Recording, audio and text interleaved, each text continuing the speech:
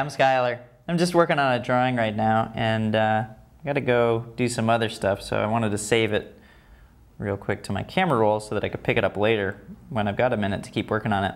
I'm working in an application called Procreate. You might have seen it in another video I did. It's one of the coolest I've found. It's just fast, fluid, responsive.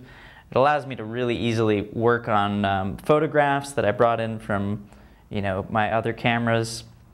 And I'm just, more than anything, just having a lot of fun with it. So I could either save this to work on it for later or export it to share it anywhere else. So I tap the wrench.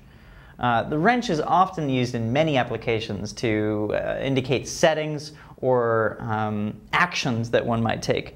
So what I can do is tap share down here, and I can send it out in a number of different ways, either through email, Twitter, iTunes, send to Photos or Dropbox.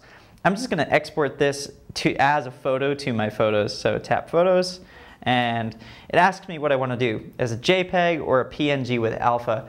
JPEG means it's going to flatten the whole image and save exactly what we were looking at.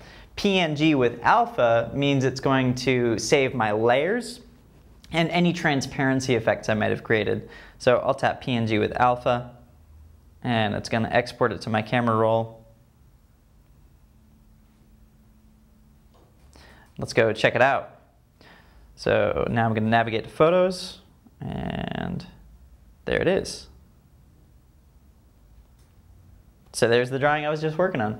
Pretty cool. I'm Skylar. Thanks for watching.